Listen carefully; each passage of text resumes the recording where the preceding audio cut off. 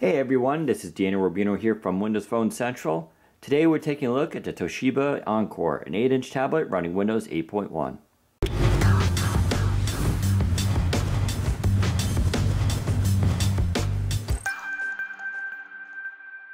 When it comes to 8-inch tablets at the end of 2013, Windows fans have quite a few choices. You have Dell, you have Lenovo, even Acer updated their W4 tablet. And we also have a new entry here from Toshiba, which is going to be kind of interesting. It's on sale now at Amazon and various other outlets. It goes for $329. And this is the 32 gig version, which is pretty good. Now, I'm not going to do a full unboxing for you guys because, to be honest, it's a little bit boring to do. And I have been playing with this device for about the last 24 hours. And so far, it is pretty nice. Now, let's give a quick tour here of what we got. Going to the top here, you have your volume key and power button. They're pretty good. They click a little bit. I still think the Dell's is a little bit better, but overall, they're not too bad. On the back here, you have an 8 megapixel camera. Going to the front is a 2 megapixel. That's sort of the reverse of there. Over here, you have your headphone jack. These right here are dual microphones, which is kind of interesting. It's a good choice. It's supposed to give really good ability for your Skype calls.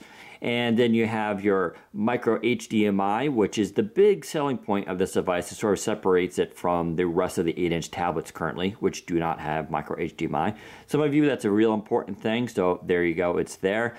Here you have your micro USB. Going to the bottom here, here's your micro SD expansion. So this comes with 32 gigs of internal storage, but you can pop in a card there to add more memory. And then coming around here, look at that, dual speakers. It's technically stereo, kind of an interesting thing. Although I will say I find the Dell is still a little bit better, even though it's a mono. Now we'll be doing a whole shootout between all three devices later on.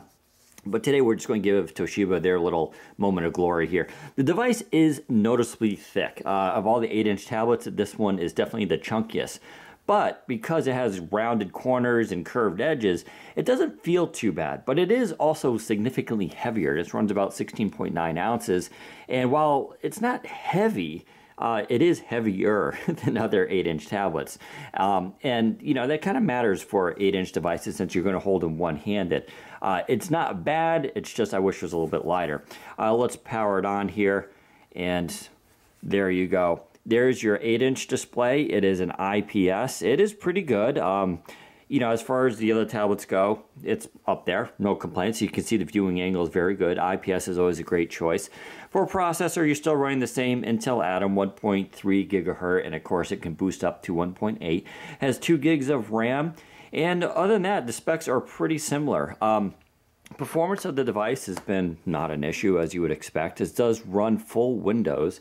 So you can, of course, go to the desktop, or sorry, go to Internet Explorer, but you can go to the desktop there, and you can see you can run anything on there. This does come with Office 2013, of course. You got to punch in a code and, you know, register, but it does come with that. It also comes with some bloatware, including Norton, which is really annoying. So you can, of course, uninstall that. But I'm not a huge fan of putting antivirus on such a device, but it's up to you. Otherwise, the bloatware isn't too bad. You have like a Toshiba Center, which I can show you over here. You can see some of the Toshiba apps. Here's your Norton, Create Recovery, and there's some more Toshiba stuff. So not too bad in the way of apps. It comes with about 11 gigs of actual available storage when you first boot up the device. And then, of course, you'll lose some after that. But with that micro SD expansion, it shouldn't be too much of a problem. The device itself, though, it's pretty good. I've had no issues with performance. The speakers are pretty good on it. Even though you have those dual speakers, you would think it would be really amazing, and I'd say it's good, but they're a little tinny. They don't have too much bass or reverberation with them. The button on top is good there, and you can see in the bottom here, this is a big deal, you do have the capacitive button, which can also wake up the device. It's a pretty solid button, but I find sometimes it doesn't respond well. It's hit and miss. You really have to kind of press it to get a response, which actually may be a good thing because people are sort of worried about capacitive buttons and accidentally hitting them while holding or using the device. And in this case, Toshiba may have made it a little bit more, you have to kind of hold your finger down before you get a response. It's an interesting thing. The screen feels great for responsiveness, no issues there. And overall, it's pretty nice. My big complaint, like I said, is it's a little bit thicker than other devices, but because it's curved, it's actually a little bit shorter that way. So it actually feels good to hold. I have also had some issues with the camera, which the camera is actually pretty good on this. The issue I have is sometimes I launch it and it actually won't show anything. It's just a black screen. That's for the rear camera. I'm not sure, maybe a software bug, maybe something on my device. It works other times. Video works well too. The front-facing camera is also pretty decent. It's a 2 megapixel, but I will say this, it performs very well in low light in the sense that you can actually see the image. It'll be highly noisy, but when I compare it to the other tablets, you get visible highly noise, or you get not visible at all with no noise. So it's a pretty interesting camera, so Toshiba seems to have done a pretty decent job with it. Other than that though, the specs are very similar to other 8-inch devices. Like I said, the big selling point there is going to be that micro HDMI, which I'll give it a spin to see how well it works.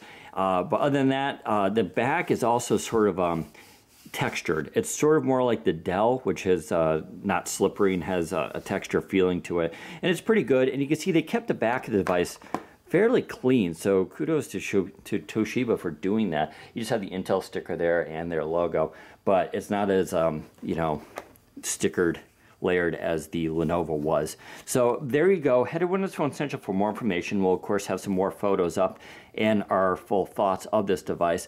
And like I said, if you're looking for a shootout between this, the Dell, and the Lenovo, we'll be doing that in a few days as well. I'm leaning towards the Dell so far, so there's your sneak peek. But there you go. Take care, everybody.